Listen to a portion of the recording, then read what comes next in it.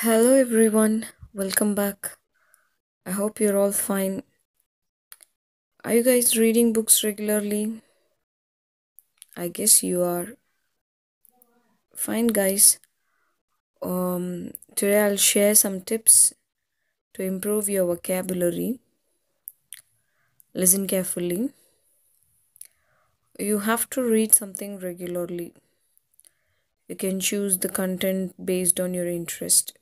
You can read storybooks, novels, or magazines, or newspaper, even an article about your favorite players. But do read something regularly. When you do, have a notebook or diary along with you.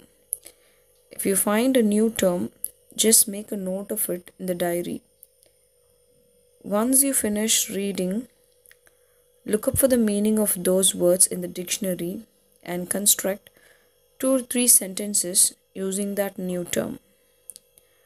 And try to use that word at least for 5 times the very same day.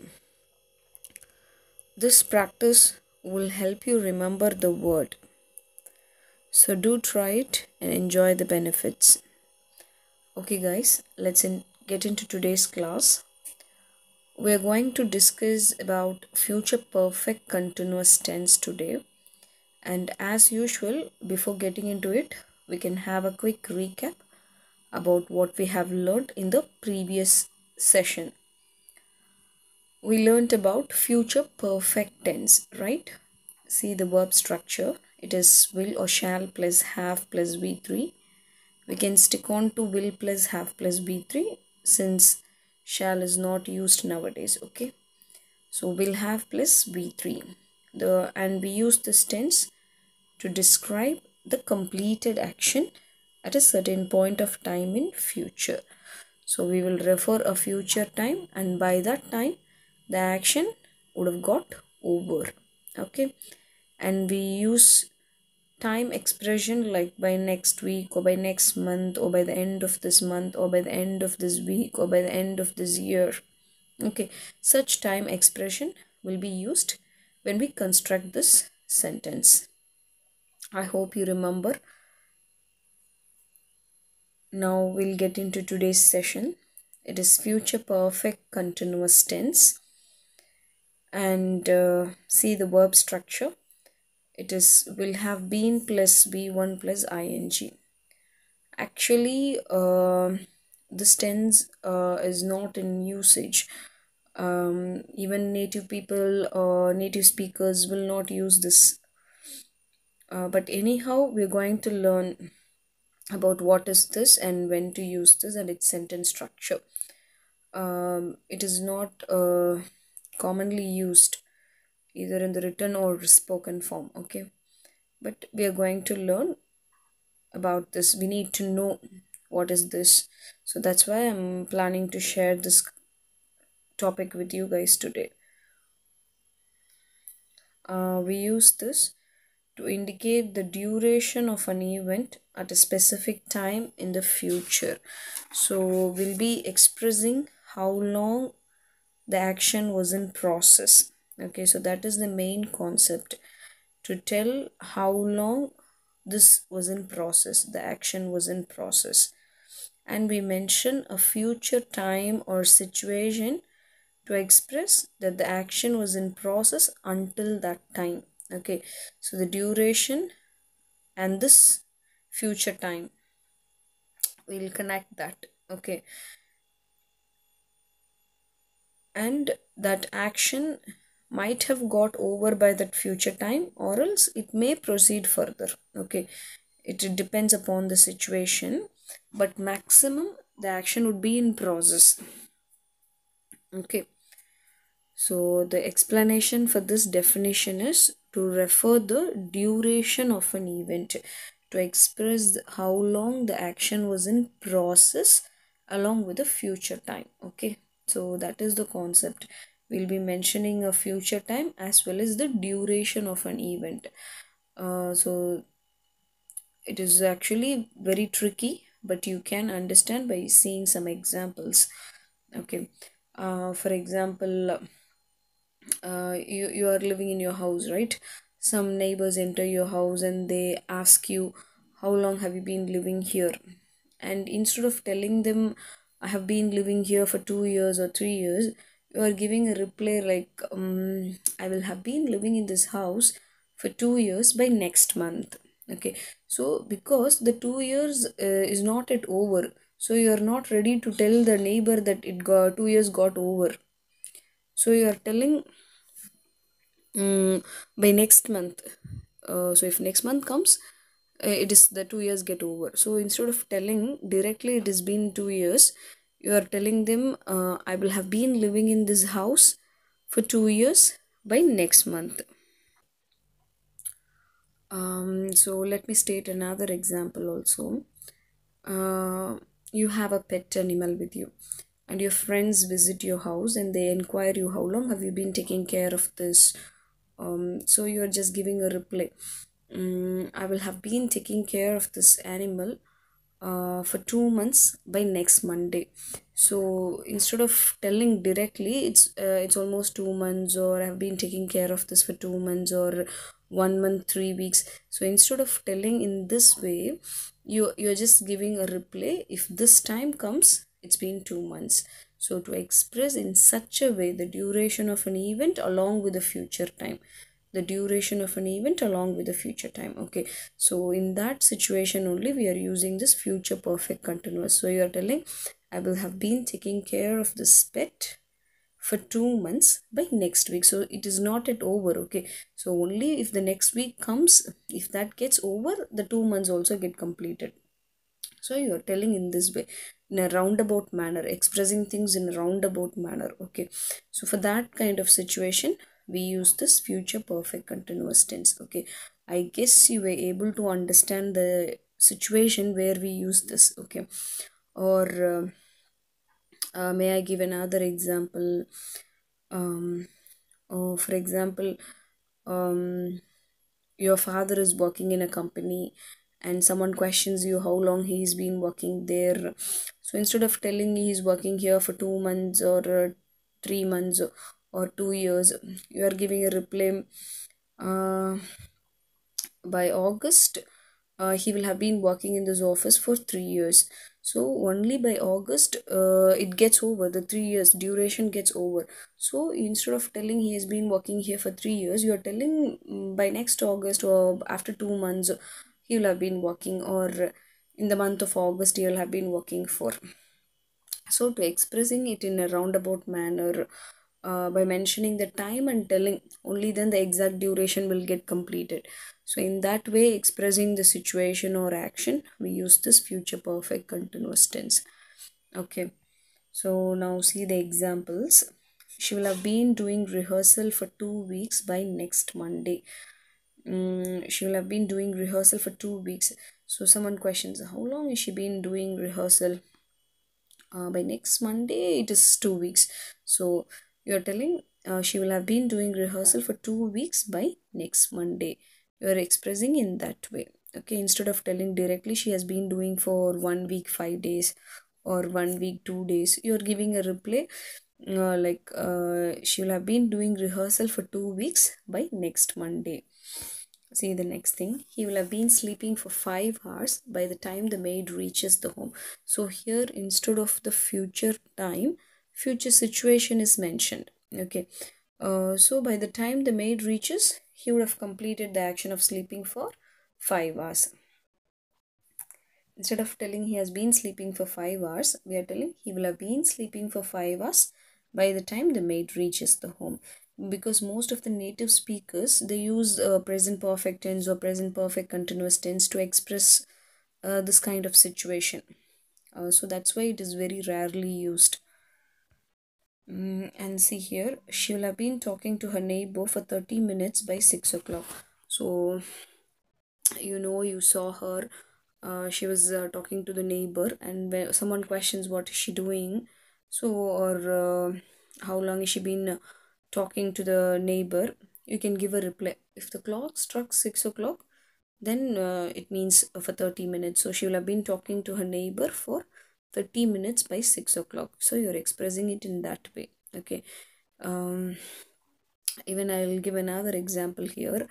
Suppose you are waiting for your friend, you're standing in a park or somewhere, and someone questions you, why are you standing? And you give a reply, I'm waiting for my friend. How long have you been waiting? So instead of telling, I've been waiting here for 2 hours, you are giving a reply. At 6 o'clock, I will have been waiting here for 2 hours. So it means instead of telling you came here by 4 and you're waiting there for 2 hours, you are giving a reply. At 6 o'clock, I will have been waiting for 2 hours. So you're mentioning the future time at 6 o'clock, and you're mentioning the duration of an event, that is 2 hours. The action, how long the action was in process, how long you have been doing that action. Okay, so that is the concept. Can you get it, guys? That instead of telling directly, we are just saying it in this way. So at 6 o'clock, I will have been waiting for 2 hours. So that is the thing here also. And by 6 o'clock, she will have been talking to her neighbor for 30 minutes. So for 5:45 or 5:50, you can utter this statement. The same way, the other example I told you, right? That is also like that only. By 5:30 or 5:45, you are just sharing with someone. Instead of telling it's been 2 hours, you are telling at 5 o'clock. So if the clock struck 6, I will have been waiting here for 2 hours. So expressing in that way, we use this future perfect continuous tense. See here, he will have been cycling for about an hour by the time the sun sets. So again, check in the form of question, like how long he's been cycling, or how long has he been doing this. By the time sun sets, it's been 1 hour. Okay, so you are expressing he will have been cycling for about an hour by the time the sun sets. Okay, see the next thing. The animals will have been performing in the circus for 3 hours by the time the show gets over. So if when the end of the program, at the end of the program, the animals would have performed for 3 hours. Okay. The annual sports meet will have been going on for 5 hours by the time it gets dark. So how long will the annual sports meet be in process or be going on? It's for 5 hours by the time it gets dark. So you are telling will have been going on for 5 hours by the time it gets dark. Now see the positive structure. Subject plus will have been plus V1 plus ing. I will have been singing for an hour before the play starts. You will have been singing for an hour before the play starts. She will have been singing for an hour before the play starts. They will have been singing for an hour before the play starts. See the negative structure. We add not after the helping verb will. Okay. I will not have been singing for an hour before the play starts. You will not have been singing for an hour before the play starts. She will not have been singing for an hour before the play starts. They will not have been singing for an hour before the play starts. Now see the interrogative question. Yes or no type. So you know very well it starts with helping verb. So will, then subject, then the rest of the verb. Will I have been singing for an hour before the play starts? Will you have been singing for an hour before the play starts? Will she have been singing for an hour before the play starts? Will they have been singing for an hour before the play starts? See the interrogative WH question. The question word, helping verb will, then subject, then the rest of the verb. What will I have been doing for an hour before the play starts? What will you have been doing for an hour before the play starts? What will she have been doing for an hour before the play starts? What will they have been doing for an hour before the play starts? So here I have 4 sentences. We can just find the verb in these sentences, and we can try framing negative sentences and interrogative sentences. So see here, you will have been using my computer for 5 months, and we can add the future time also. You will have been using my computer for 5 months by next week. So at the end of the next week, it's been 5 months. The person was using your computer for 5 months. Okay. You will have been using my computer for 5 months. So what is the verb here? Will have been using. okay, will have been using. So to make it into negative, you add not after the will. You will not have been using my computer. If it is yes or no type of question, will you have been using my computer for 5 months? Okay. WH question, what will you have been using for 5 months? Okay. She will have been singing songs for 3 hours. So what is the verb here? Will have been singing. Will have been singing. Okay. And yes or no type of question, will she have been singing songs for 3 hours?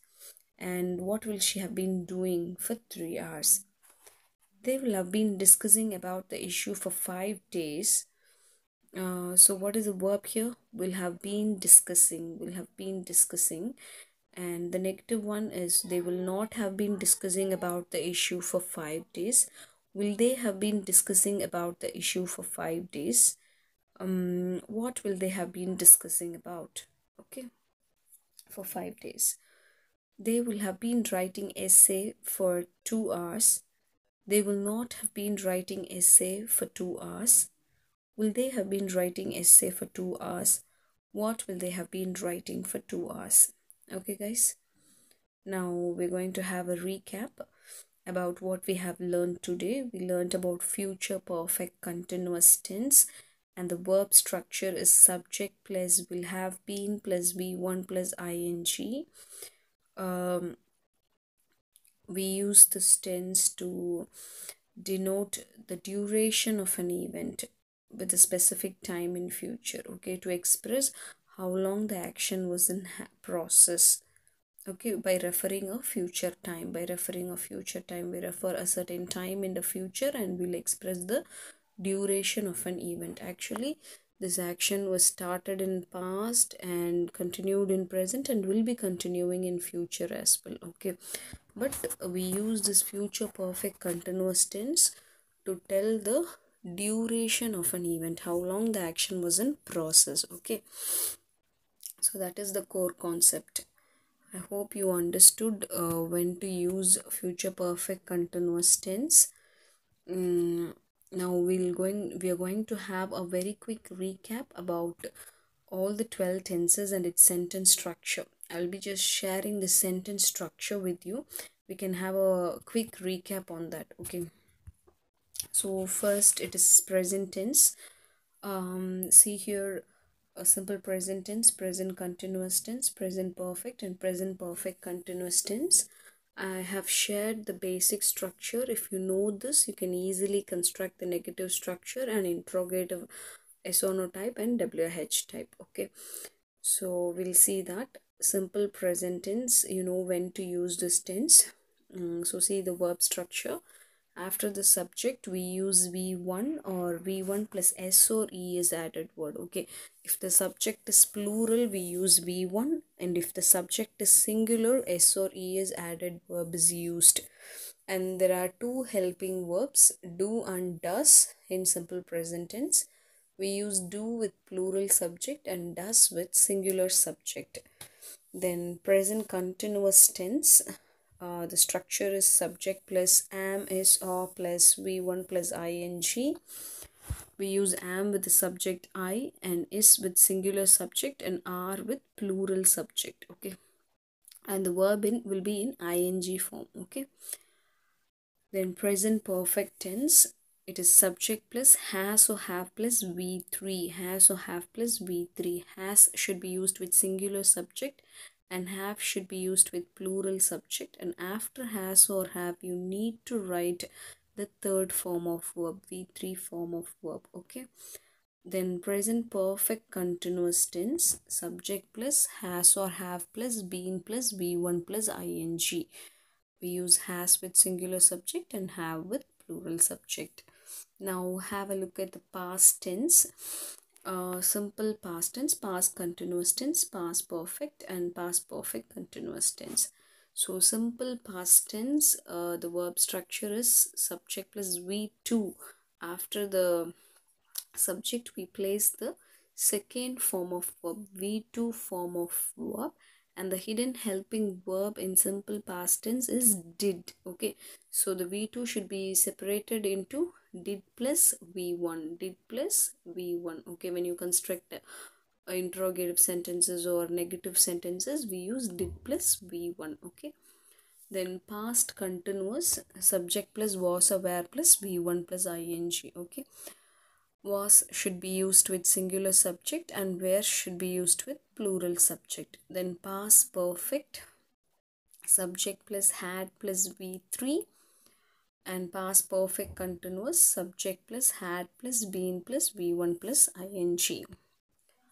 Now future tense, we have four forms: simple future, future continuous, future perfect continuous. Okay, so simple future, it is subject plus will or shall plus V1, but we use will with almost all the subjects. We use shall in the interrogative form to make an offer or suggestion. Okay, we use shall along with the subject I and we to make an offer or to make a suggestion. Okay, and future continuous tense, subject plus will be plus V1 plus ing. Future perfect tense, subject plus will have plus V3. Future perfect continuous tense, subject plus will have been plus V1 plus ing. I hope you guys got today's lesson as well as the recap about the 12 sentence structure. Do practice this.